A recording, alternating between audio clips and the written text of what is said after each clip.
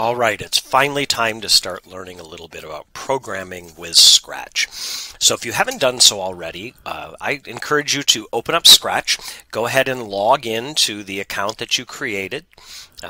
Go ahead and create a new blank project, right? So if you go to Scratch and say create a new one, right? We come back to this screen here, and I'm actually going to even, because I now have an account and it's going to be saved, I'm going to give it a name up here at the top. So I'm going to call it Play with Movement.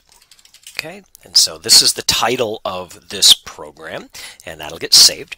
And now what I want to do is just sort of see how all of this works. And so the first thing I'm going to ask you to do is just drag out the very top block from the motion menu, this move 10 steps, right? So we can drag that out, we can drop it here in the script area, the program area. I can move this around if I need to.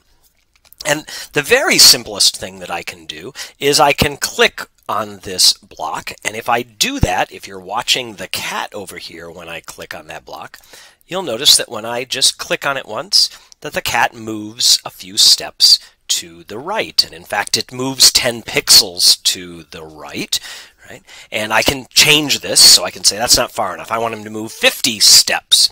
Right? So if I click on that again, now he's moving much farther in that direction. And as you saw earlier in the introductory videos, when we talked about Scratch, we saw that you know I can put a negative number there. He moves backwards when I put negative steps. And so the basic idea here is if I want to create some movement, I could say, well, let's have the cat move 10 steps. And then let's have the cat turn some number of degrees, maybe turn 45 degrees. Right? Let's move more than 10 steps. Let's move 100 steps so that we can see that it happens. And then turn 45 degrees. And so right now he's pointing to the right. Right? And so when I click on this, these two blocks that I've joined together, and so notice here that when I brought the block over, when I got close enough, we get that gray shadow there that says if you release this now, these are going to join together like two Legos, and I have this little two action program. And what it says is first move 100 steps, then turn 45 degrees clockwise, right? And so if I do that, you can see that the scratchy cat moved forward and turned 45 degrees. And I can actually keep doing that. And he went off the screen there for a little bit, but he goes around and completely comes back. And I can just keep clicking that. And if I want to do more, I could, add even more to this kind of thing, right?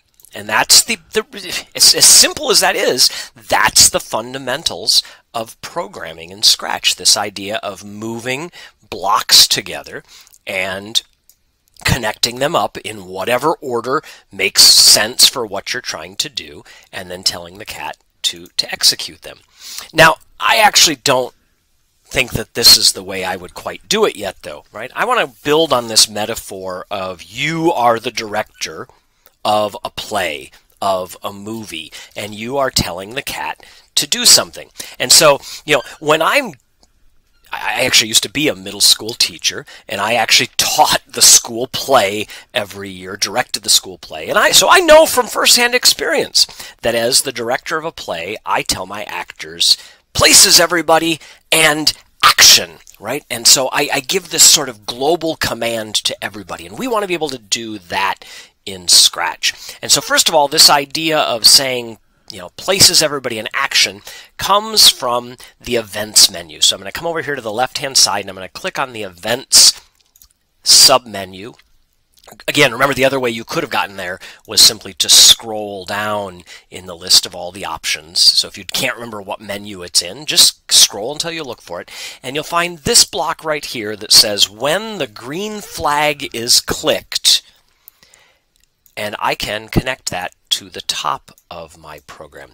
Notice a couple things about this program. First of all, notice it has a very different shape than the blue blocks that I've been using so far, right? The blue blocks all have this shape that says, there's a notch for things to be connected above it and a tab to connect to things below it. And so when I click these things together, they all join up into this sort of Lego brick stack of commands. You'll notice that this, when green flagged, doesn't have a notch in the top. That's because nothing can come before this. This is the start of a program that says when the green flagged is clicked, I want you to do these 4 commands. And now the way I tell my cat places everybody and action is that I click on this green flag, right? And this says when that green flag icon is clicked, do these things one right after the other. When I only have one actor on the stage, which is all we're going to work with in this particular unit, that green flag doesn't seem quite as big a deal. But looking forward a little bit, imagine that I have 2 or 3 actors, 2 or 3 sprites on my stage that I'm giving directions to. I want to be able to tell all of them to start simultaneously rather than having to come in and click on these blocks of code one at a time.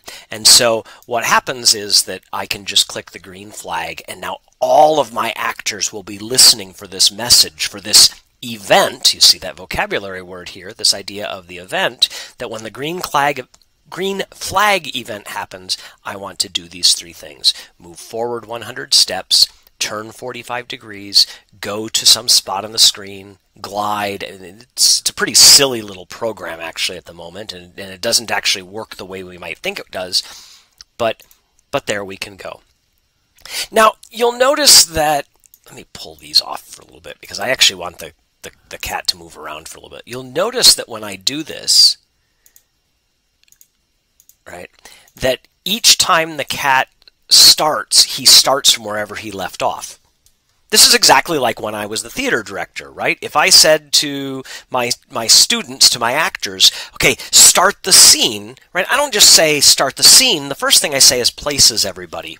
So in fact, what I might want to do in all of this is to start by having the cat go to a certain spot on the screen, right? Maybe he goes to -30, 25, and then he moves. And this way now, by changing it, we can always see that he goes to his place. Okay.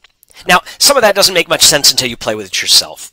So I'm going to stop this lesson video now. The next section of this unit will actually give you one of those ungraded homework assignments. The next section of this will ask you to perform a couple of actions, something I'm not collecting that you're not going to turn in, but I strongly encourage you to do so that you can better understand the material that's coming after this.